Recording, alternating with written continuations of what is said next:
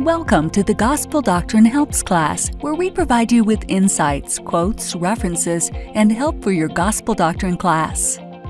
Welcome back to another episode of Gospel Doctrine Helps. Here in the Gospel Doctrine Helps class, we're here to help you as a Gospel Doctrine teacher with your class. Today, we're looking at lesson number 19 of the Old Testament. And this lesson encompasses all of the book of Judges in the Old Testament. So Judges takes place right after Joshua. Joshua died in about 1427 BC. And then it goes all the way up to where Samuel was born, the prophet Samuel, which was about 1095 BC. Now, when you hear the word Judges, we think in our Western culture that Judges is about a judiciary branch where there's a trial or perhaps an appeal, and there's either a judge or a group of people called judges, maybe 3 or 5 or 8 or 9, and these judges make decisions about things. And that's not really what judges were at the time of Israel. In the time of ancient Israel, these were more of leaders. And there's some historians, some scholars that believe they're more like heroes rather than they are leaders. This also, the book of Judges also has a continued cycle of apostasy and returning to the Lord. So kind of like the pride cycle is in the Book of Mormon, this is a cycle of apostasy in the times of Israel. Now remember, Israel, the last lesson was about Joshua, how he led the children of Israel into the promised land. They're in the land of Canaan. They do some... They kill off a lot of people, and so that's kind of where we pick it up. There's been the death of Joshua, and that's kind of where Judges picks it up. One of the overarching themes that you'll see throughout the book is that cycle of apostasy. So let me share with you just a few scriptures. If you want to talk about the cycle of apostasy in your lesson, there's at least these scriptures you should look at. Judges 2:11, Judges 3:7, Judges chapter 12, Judges 4:1, Judges 6:1, Judges 10:6, and Judges 13:1, if you kind of want to talk about the cycle of apostasy. Now, other than setting up the book and talking about that, there's 3 basic overall heroes or judges that are discussed in the book of Judges. The first one is Deborah, and we'll talk about Deborah in a moment. She's a prophetess. She's a leader of Israel. And then the book of Judges talks about Gideon. That's probably the most famous because that's the one that's talked about most in the manual. And then last is Samson. Everybody, well, most people remember the story of Samson and Delilah, and Samson has long hair. We're not going to focus really on Samson. You can. I think that's a good story to show what not to do because he had several failures.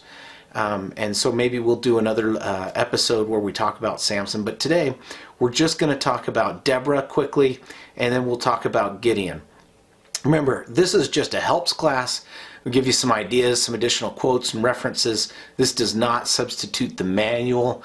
You should definitely look at the manual, and then if you need some extra things or you're looking to spice up your lesson a little bit, then you can come here and get some ideas. So this should definitely not supplant the manual at all. All right, so if you've got your scriptures, let's pull them out and let's turn to Judges. Judges starts on page 343 of the Old Testament.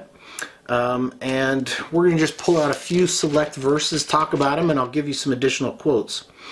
So let's start with, if you want, start with Judges chapter 2 and go to chapter 4. It says, "An angel Lord came upon from Gilgal to Bochum and said, I made you to go up out of Egypt, and have brought you unto the land which I swear unto your fathers. And I said, I will never break my covenant with you. And ye shall make no league with the inhabitants of this land. Ye shall throw down their altars, but ye have not obeyed my voice. Why have ye done this? Wherefore I also said, I will not drive them out from before you, but they shall be as thorns in your side, and their God shall be a snare unto you. And it came to pass, when the angel of the Lord spake these words unto the children of Israel, that the people lifted up their voice and wept."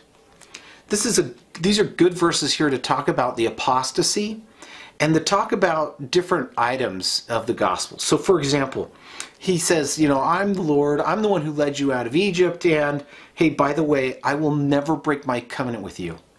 This is a great opportunity to talk about Doctrine and Covenants section 130, where it talks about there's a law that was set forth from before the foundation of this world, and that if to receive any blessing, you've got to obey the law by which it is predicated, right? So it's important to understand that once God says something, it will not be thrown down and destroyed, but it will endure. God is a God of truth. He cannot lie. And so if he makes a covenant, he will keep his covenant. God does not break his covenants. When he makes a promise, he'll keep his end of the bargain, and he will not let you go unfulfilled. Another scripture you can look at is one in Doctrine and Covenants, section 1. I believe it's 30, but it could be 39. Hang on, let's take a look real quick. In your Doctrine and Covenants, it's 138. Everybody's heard this before. What I, the Lord, have spoken, I have spoken.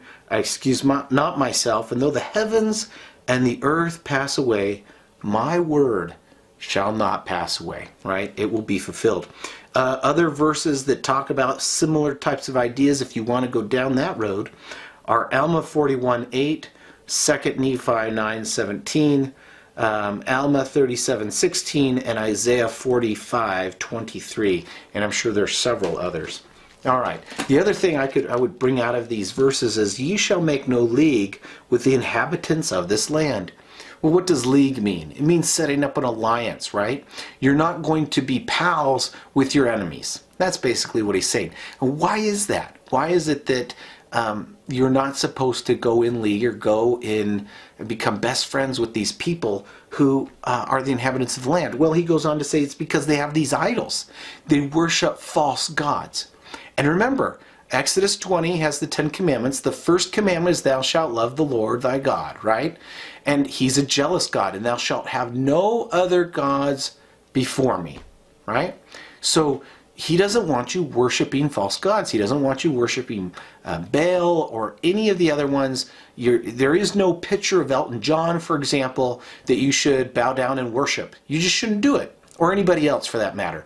No one deserves worship other than God. All right, so that's something you could talk about as well as you want. But verse 3 is interesting. He says they shall be a snare unto you. Why is it that these gods should be a snare unto the children of Israel? This would be a great discussion point. And you can bring up that, hey, we all have different weaknesses. We all have different trials. And how are those snares unto us? Why do we have weaknesses? Again, you can go to Ether 12:27 to talk about how God can, or why he gives us weaknesses, and it's to make us humble. One of the attributes of our deity, one of the attributes of God, is that he is humble. He is humble. Think about that. Think about how it is that our God is a humble God. How is it that Jesus Christ and God our Father, how is it that they're humble? How is it that they are patient? How is it that those attributes are in them? Because most of the time when we think about God, especially when you look in the Old Testament, you think of this big galactic ruler of the universe. And although he is the galactic ruler of the universe, he's not so far distant that he's not involved in our individual lives. And that he gives us these weaknesses, these trials, these challenges for our experience. And that they can be for our good. And as it says in Ether, if men have weaknesses, they will be humble. And if they're humble, they will come unto me. Because that's the whole idea of the gospel, is to come unto Christ. To seek ye this Jesus of whom the prophets have testified. And coming unto him, he can fix the soul, he can fix your soul, and he can make those weak things strong unto you. Even Nephi, he talked about, oh, what wretched man that I am, right? Talking about his weaknesses. And Paul talks about the thorn in his flesh. These are all ideas and concepts you can bring out in your gospel doctrine discussion. So if you want to bring up those, you can definitely talk about those. I'm going to skip now to chapter 2 of Judges, verse 10. And also, all that generation were gathered unto their fathers, and there arose another generation after them, which knew not the Lord, nor yet the works which he had done for Israel. That's a great verse to talk about how time is going by here, time's passing. The old people who remember all this stuff, they've passed away, they've died. And so now you have this new generation, and they knew not the Lord. You can talk about what does it mean to know the Lord. If you want, you can reference Doctrine and Covenants, section 93, verse 1. You can talk about that. Go on to verse 11 of Judges, chapter 2. And it says, and the children of Israel did evil in the sight of the Lord, and to serve Balaam. What does it mean to do evil in the sight of the Lord? This is a great time to bring up that verse where God says he can't look upon sin with the least degree of allowance, right? What does it mean to do evil in the sight of the Lord? How is it that we can prevent ourselves from doing evil? What does it mean that we have to do every day? Think about how vigilant we must be as disciples of Christ in order to follow him. Our religion, at least, should be very personal, and it should affect every facet and aspect of our life. From whatever we do, from our relationships with our family members, from our relationships to our friends, the way we act at work, the way we act in school, the way we treat everyone that we come into contact with, right? You could bring up the Good Samaritan parable right here, where it talks about who is your neighbor and who was neighborly, and how Christ said, go and do thou likewise, right?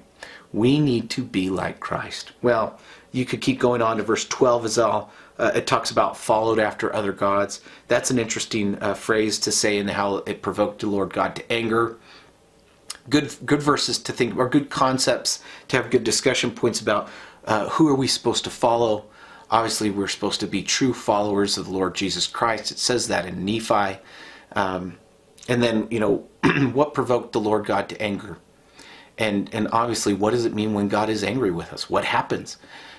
Do bad things happen to us because God is angry with us? Or is it possible that those are just trials and tests of life? Great time to talk about Joseph Smith if you want, and he had many trials and challenges, and they're all set forth in Scripture. Well, not all of them, but a good chunk of them, right? The part in Liberty Jail is in our Scriptures, and talks about how, why do the saints have to suffer? Why do we have to go through this? And he said, the Lord God has suffered, beyond them all. Art thou greater than he? Well, of course not, right? And all these things shall give the experience, shall be for your good. Well, you can look at those other verses that you can talk about, verses 16 through 19 and 20 through 23. That's in Judges chapter 2. All right, and then we're going to come to Deborah. All right, that's kind of more of an introduction type thing. But you could, of course, spend an entire lesson on just those verses. But if you're going to be talking about Deborah, I would look at, start in chapter 3 and read verses 1 through 4. And 4 is kind of where I have underlined in some things here. I'm going to talk about chapter 3, verse 1, and I'll jump over to 4. And then let's talk about that a little bit. Now these are nations which the Lord left to prove Israel. Okay? And they were to prove Israel by them, to know whether they would hearken unto the commandments of the Lord, which he commanded their fathers by the hand of Moses. So there's a quote I have in here. There's a book that Neil A. Maxwell wrote. It's called But for a Small Moment, page 103.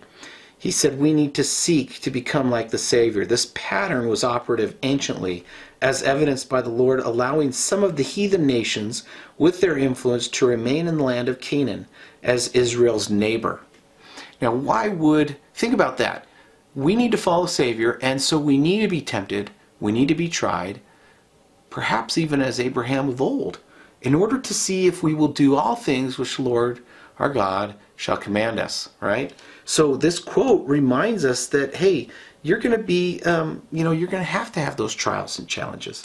All right, going back over here to Deborah, that's chapter 4, start in verse 1, go to verse 4 or 5. I'm going to read 3 through 5 right now. And the children of Israel cried unto the Lord.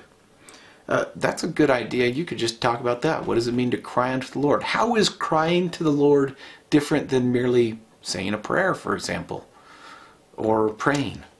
Anyway, the children of Israel cried unto the Lord, for he had 900 chariots of iron. 20 years he mightily oppressed the children of Israel. And Deborah, a prophetess, the wife of Lapidoth, she judged Israel at that time. And she dwelt under the palm tree of Deborah between Ramah and Bethel and Mount Ephraim. And the children of Israel came up to her for judgment. Okay, so here we have Deborah, a prophetess. Now, in our church, we don't really talk about women being prophetesses much.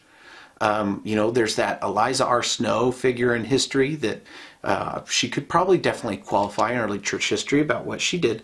But if you want to go there, I never wanted to do controversial stuff in church. If people wanted to bring up controversial subjects or subjects that are kind of at the fringe of the gospel, I would let them do that, and then I'd kind of bring it in back home because we don't want to talk about those things. You can, of course, talk about women and the priesthood and how those things are related and why women aren't ordained to the priesthood. Or if people have opinions of why they should be, perhaps let them voice those opinions. I wouldn't shun anyone or make anyone feel bad. Anytime there was some topic that was brought up that maybe made people feel uncomfortable, I would simply say, thank you for sharing that, Sister So-and-so, or thank you for sharing that, Brother So-and-so. And then I'd move on to the different topic. You don't have to acknowledge it. You don't have to, I would acknowledge the person, of course. You want to treat people with love and kindness. And just because somebody has a different idea about the gospel than you do doesn't mean that they're bad people. Doesn't mean that you should shun them anyway. You shouldn't, because we should love everybody, especially the saints, right? Our fellow brothers and sisters in the gospel. We should love them, and they should be precious to us. We should love them as Christ loves them, right? And in order to form Zion, we're going to have to love each other. A lot more than sometimes we do. But being respectful to someone and not saying, well, that opinion's dumb, or that's stupid. I can't believe Brother So-and-so said that. Well, that's not what we do. No. That's not right. We treat them with love and kindness. And we could also say, if you want to acknowledge it, you can simply say, that's not something we're going to be able to discuss today, or that's not a subject that I feel appropriate this time, or that's not where I'm going to take the lesson today. And so you don't have to bring those things up. But keep in mind that it's right here in our scriptures. It does talk about Deborah the prophetess. And so women can be prophets. And if you want to go there, you can simply ask the question, what does it mean that Deborah was a prophetess? Let the discussion flow from there. Have there been other prophetesses? I'm going to give you some scriptures if you want to talk about that. Exodus 15:20. 2 Kings 22:14, Isaiah 18:3, 2 Chronicles 34:22, Nehemiah 6:14.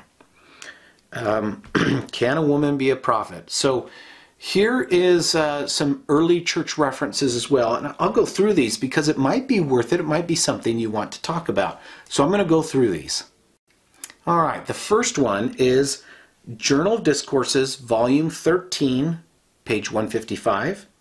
Next is Journal of Discourses 21, pages 367 to 368. History of the Church, Volume 4, page 607. Wilford Woodruff's Journal, Volume 4, page 244. And Teachings of the Prophet Joseph Smith, page 224 to 225. Those are the references. I'll take a peek at those right now. I got my Journal of Discourses, Volume 13.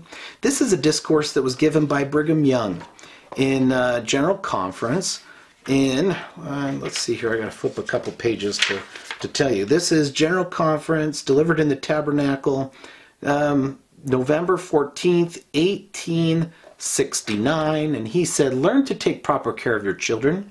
If any of them are sick, the cry now, instead of go and fetch the elders to lay hands on my child, is run for a doctor.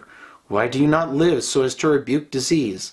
It is your privilege to do so without sending for the elders. It is the privilege of a mother to have faith and to administer to her child. This she can do herself, as well as sending for the elders to have the benefit of their faith. So there Brigham Young talking about women administering to their own children in church history. The next one here is Journal of Discourses, Volume 21. I'm on page 367. Who's talking here? Let's take a look.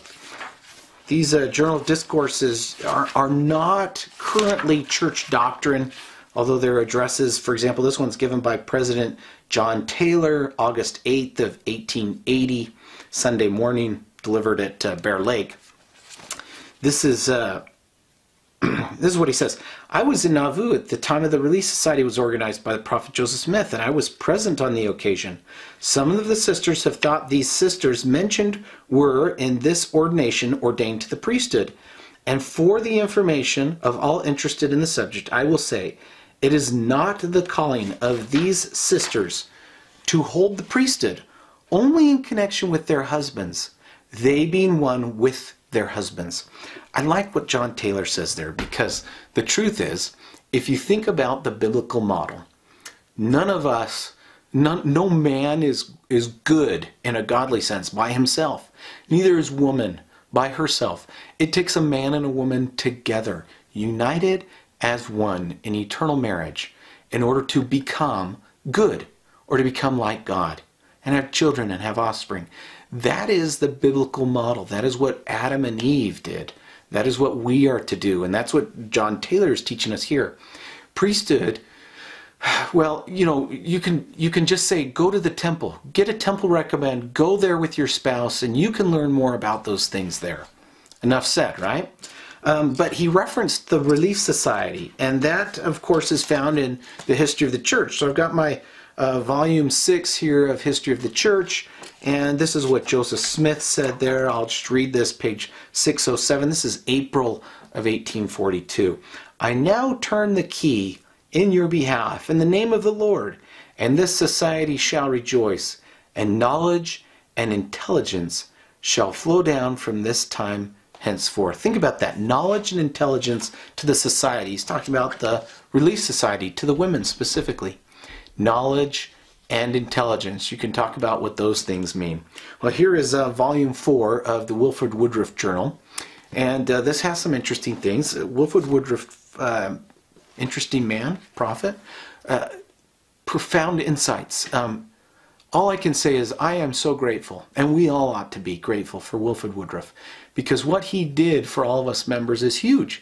He wrote down daily for years some discourses of the prophet Joseph Smith we have only because Wilford Woodruff took notes. He was the only note taker in several of the accounts. So if it wasn't for Wilford Woodruff, those would have been lost to history forever. So thank you, Wilford Woodruff. All right, this is quite some time after Joseph Smith. This is February of 1854. And he talks about this. I'll just read it. This is page 244. He says, I called my family together for the purpose of prayer and dedicating my son unto the Lord. His father and mother laid hands upon his head and dedicated him unto the Lord. The following is a copy of the blessing bestowed upon his head. And then he gives the copy of his blessing.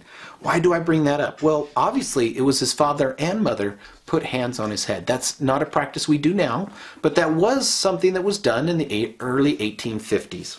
And then, of course, teachings of the prophet Joseph Smith. This is something you've all probably read before. Page 224 to 225. He says, respecting females, administering for the sick, the healing of the sick. He further remarked there could be no evil in it.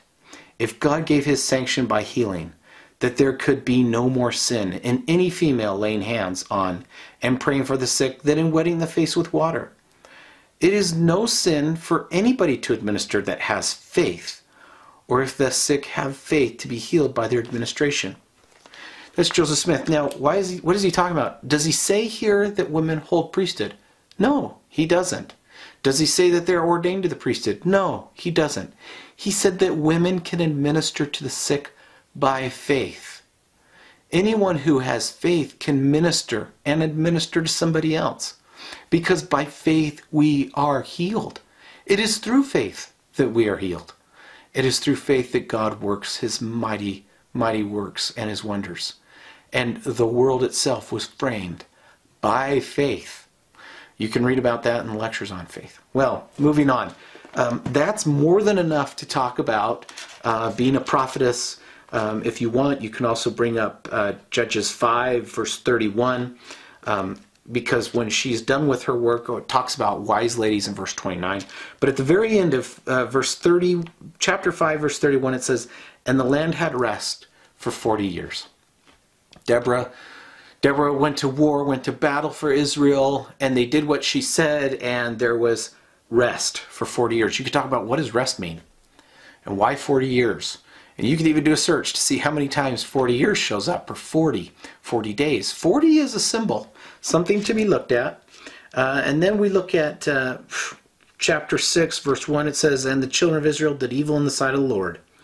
And the Lord delivered them into the hand of Midian 7 years." So the Lord was involved behind the scenes in getting these thorns in their sides, so to speak. But they did evil on the side of the Lord. It's like they got saved and then they went back to their foolish ways. And maybe you can talk about discussions in your own life if you want to, or have the class offer experiences in their own lives when they've had issues or struggles because they've been rebellious, and how coming back to God, coming back to His commandments has saved them. Okay, you can also read chapter 5, 7 through 10 is great. Again, reference D&C 130, 20, and 21. That's what we've talked about before, where there's that commandments were set forth from before, the laws from before the foundation of this world. All right, and then I would look at verses 11 through, probably 11 through 20 of chapter 6. And Judges. Now we're getting to Gideon. So now we're going to talk about Gideon for a few minutes. If you want to talk about Gideon, this is where we're at. I'm going to start on Judges 6. I'm going to start on verse 12. I'm going to go to 17. We're going to talk about these verses and go through Gideon. "And the angel of the Lord appeared unto him and said unto him, The Lord is with thee, thou mighty man of valor.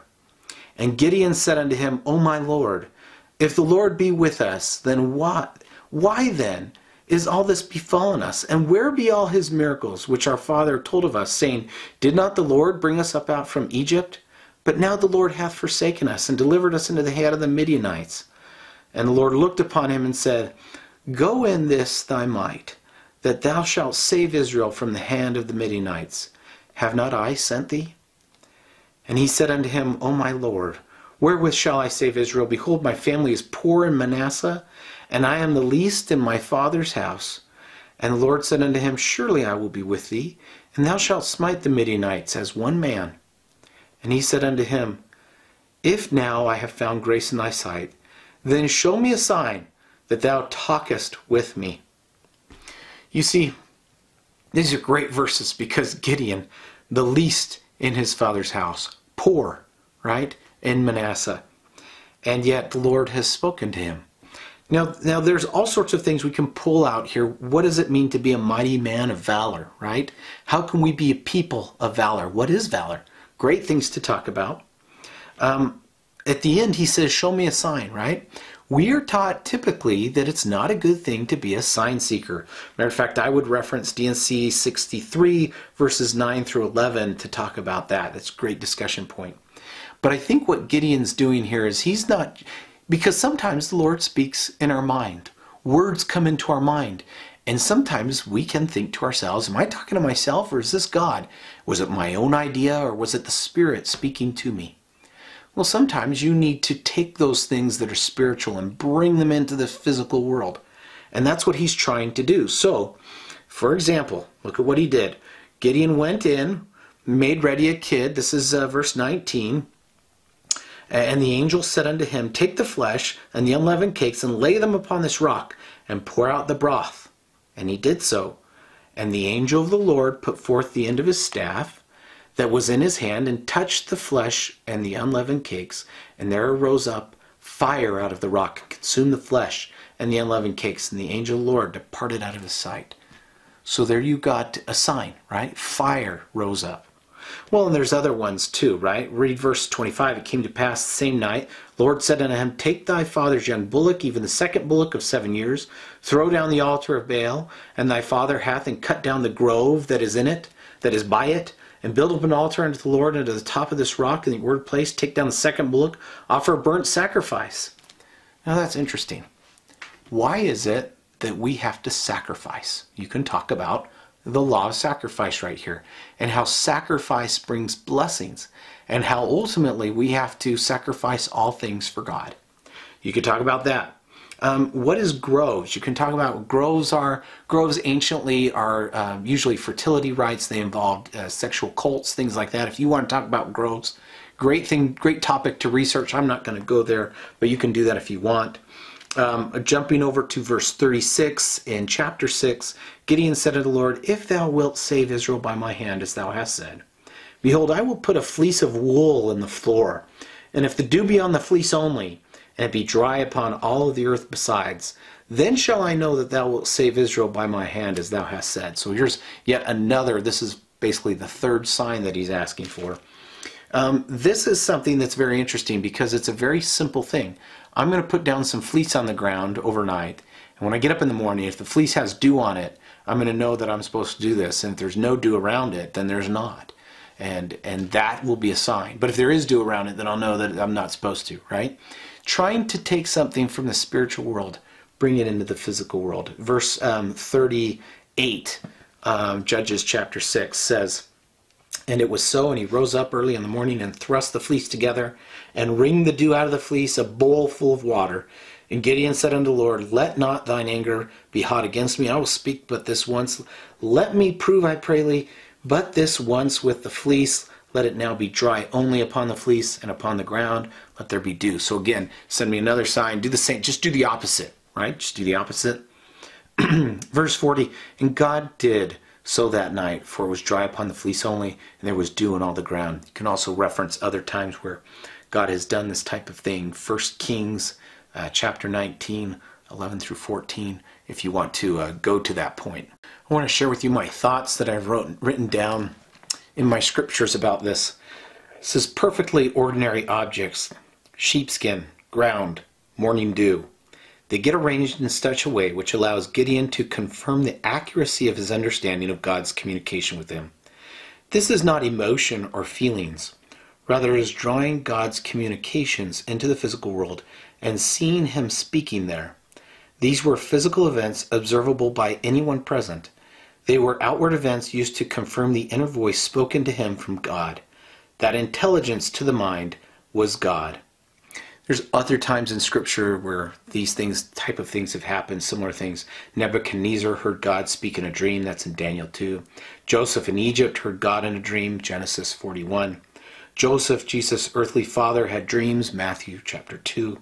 Casting lots, Acts 1:26, Jonah 1:7, 1 Nephi 3 and 4, and Matthew 27:35, and then there's others, right? And even today, we can take ordinary things and we can see them as signs from God talking to us, confirming God's communication to us. All right, Judges chapter 7. This is where one of the best stories is. I love this story. I think it's great, and I think if you ponder this story and you think about it, it can have some very deep meaning for you. All right, the first thing you need to know is there's going to be this war. There's battle. Gideon's going to be the leader of the Israelites, okay? He needs to get some people together. So Gideon rose up early. We can talk about what it means to rise up early, why we ought to perhaps rise up early. Verse 2, chapter 7, "And the Lord said unto Gideon, The people that are with thee are too many for me to give the Midianites into their hands, lest Israel vaunt themselves against me, saying, Mine own hand hath saved me." Okay? There's too many people. There's 33,000 people. There's too many. You're going to think it's because you're so mighty and powerful. You're going to take pride. Okay? We don't want you to be prideful. Verse 3, "Now therefore go to proclaim in the ears of the people, saying, Whosoever is fearful and afraid, let him return and depart early from the mount. And there returned to the people 22,000, and there remained 10,000. Okay, you got that? First cut, the first division. If you're fearful and afraid, go home. We love you. Thank you for coming. You participated. Hasta la vista, right? There we go. Fearful and afraid. So that's the first cut. The second cut, here we go, verse 4. "And the Lord said unto Gideon, The people are yet too many. Bring them down into the water. I will try them for thee there.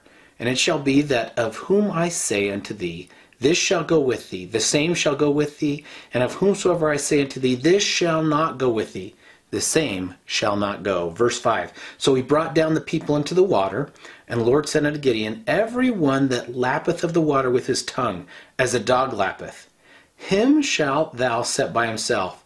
Likewise every one that bowed down upon his knees to drink, and the number of them that lapped, putting their hand to mouth, were 300 men. But all the rest of the people bowed down upon their knees to drink water. And the Lord said unto Gideon, by the 300 men that lappeth will I save you, and deliver the Midianites into thy hand, and let all the other people go, every man unto his place. All right, think about that for a minute. We've got a river. We've got people who are going to come down. We've got, there were 22,000 that fear and go home. And now we're going to take these people down. And out of that group of people, only 300. What they did is there were those who went down and literally, like dogs, at the water. And that's how they drank. There were others who put their hand down, and they used their other hand in a cup shape, keeping themselves up and vigilant, right? Because they put one hand down to brace themselves, and they put the other hand in a cup shape, so they drank like that, right? Think about that for just a moment. Because they were vigilant. What does it mean to be vigilant? And why is it that they had to put one hand down and use the other hand to bring the water to their mouth in a cup shape? Why is that important? They weren't... The Lord was doing something to divide the people up, right? We've got 3 divisions. There's 3 kingdoms of glory. 3 stages of progression, maybe, that they had to go through. And there was only 300 left. And of those 300, those were the ones who saved Israel. And you can read verses 9 all the way to the end of 25, and it talks about, and you can talk about each verse as you go. Have your class members read verse by verse, and you can discuss how it is this great strategy of confusing the Midianites. They had their swords against each other, and ultimately how Gideon saved Israel. And there's, other verses as well, but we have gone well over time. I think this is fantastic to think about. I think how we can apply these lessons to ourselves is vital, because, as we've said before, we need to liken the scriptures unto ourselves. We need to understand these stories, and we need to understand how we can incorporate the lessons into our lives. If you think about everything about the lessons in the Bible, especially if you're talking about Samson, right? You could reference Deborah and Samson, or Gideon and Samson if you want. But those are lessons of not just Gideon, for example, of things that we should do. Listen to God. Follow him. Take these normal events as signs of God speaking to you. Let him speak to you. Follow what he says. Keep the commandments, right? Don't worship idols. Those are all lessons we can learn. Gideon's an example of what to do, right? Samson's more of an object lesson of what not to do. And in our lives, as we write our journals, as we live our lives, as people look back upon us, our descendants and others who study us, will our life be an example of what to do, and one of those good examples, or will our life be one of tragedy and failure where they look at it and say, don't be like Samson? Our lives, even if we've had trials and struggles, we have all suffered. There isn't anyone who comes to this earth who does not struggle with different aspects of life. We all have weaknesses. Just because you've had a bad past, just because you've made mistakes, just because you've failed in aspects, does not mean you cannot change this very moment, that you cannot kneel down in prayer and come unto Christ and be perfected in him. There's nothing that says that you can't, from this moment forward, obey God and keep his commandments and rededicate yourself in this very moment to becoming like Christ. It is not easy. It is not easy, but it is a lifelong pursuit that you ought to engage in, and I as well, because by following Christ, we can be saved. Well, I hope you have found these materials interesting and beneficial to you in your study of Judges and in teaching your gospel doctrine class. We will see you in the next episode. Thank you for watching.